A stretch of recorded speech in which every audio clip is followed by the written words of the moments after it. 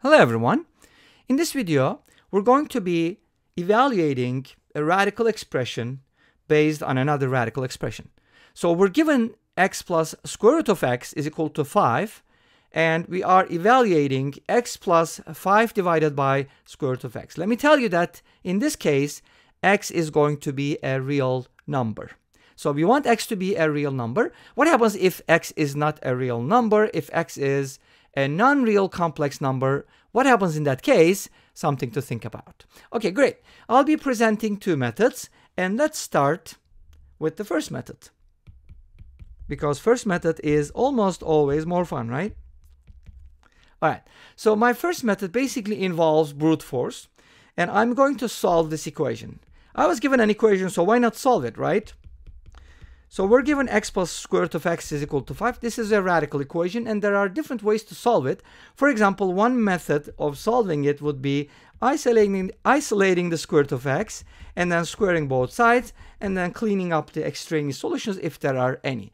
Obviously, you want x to be a real number, so x must be greater than or equal to 0. In this case, it's going to be positive, of course. It can't be 0, right? Because x equals 5 does not work. So you want x to be positive, so 5 minus x needs to be positive, which means x needs to be less than 5. So that gives you a restriction on the solutions, and you can kind of work it out. That's one method to do it. Another method, which I'm going to be using, is substitution. Obviously, substitution is a cool method, right? Don't you agree? I'm going to name square root of x equal y. And this is greater than 0 because square root of x, we know that x does not equal 0 because x equals 0 doesn't satisfy the equation. So we want our y value to be positive. So I'm going to turn this into a quadratic equation. If square root of x is equal to y and x is positive and y is positive, this implies that x is equal to y squared. So let's go ahead and replace x with y squared and square root of x with y and put the 5 on the left hand side and come up with a quadratic. This quadratic is super duper easy to solve with the quadratic formula. You know, it's going to equal -1 plus minus the square root of b squared, which is 1, minus 4ac. 4 times 5 is 20. 20 plus 1 is 21. Oh, great. Okay, so that's going to be the discriminant, or delta, whatever you want to call that, is going to be 21. And that is going to be, I don't know why this is just happening. Okay, this is going to be divided by 2.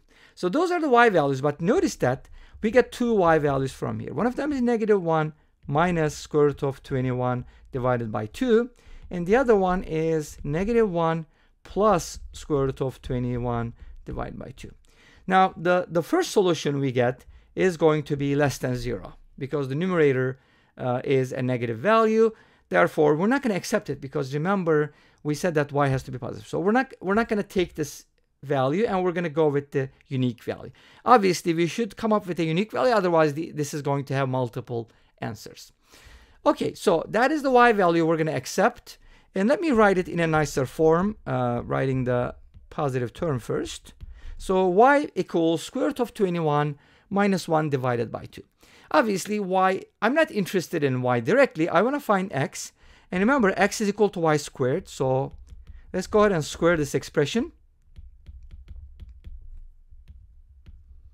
And to get x from here, we're going to square it. If you square a minus b, you know you get a squared minus 2ab plus b squared. And then if you put it together, you're going to get 21 plus 1, which is 22, minus 2 times the square root of 21 divided by 4. And we can simplify this, divide by 2, and write it as 11 minus square root of 21 divided by 2. So that is the x value we are going to be using. And we also have a value for the square root of x because remember, y is equal to square root of x. So those are the two values that I will be subbing into my expression. I'm supposed to evaluate x plus 5 over square root of x. Remember that. So I'm going to replace x with 11 minus root 21 over 2 and the square root of x with square root of 21 minus 1 divided by 2. We're going to flip-flop and then multiply these, and that's going to give us 11 minus root 21 over 2. 2 is going to be multiplied by 5, and then that's going to give me 10 divided by square root of 21 minus 1. At this point, I want to what is that called? Rationalizing the denominator, right? I want to rationalize the denominator. multiply by the conjugate of this expression here, which is root 21 plus 1, multiply and divide. And now this is just going to stay as is. I'm not going to distribute it, or maybe I will. I don't know. Well, depends. But when you multiply these two together, you're going to get the following. You're going to get 10 times the square root of 21 plus 1 divided by 21 minus 1, which is going to be 20. Now we can definitely simplify this. Let's go ahead and simplify. And we get a 2 here, which is nice because we don't have to make a common denominator. We already have 1. And the numerator becomes 11 minus the square root of 21 plus the square root of 21 plus 1 all over 2. Square root of 21 cancels out, and we end up with 11 plus 1 divided by 2, which is equal to 6. So my expression, which was given as x plus 5 over square root of x, is 6. And that's what I was trying to solve for, right? Or evaluate. Great. So that is the end of the first method. Let's go ahead and use the second method and see what that looks like, and see if we can find the exact same value by using the second method. Obviously, second method is going to be nicer, and hopefully you can call this more elegant, but it's up to you to decide. So we're given x plus root x equals 5, and we're supposed to evaluate x plus 5 over root x, right? That's what we're supposed to find.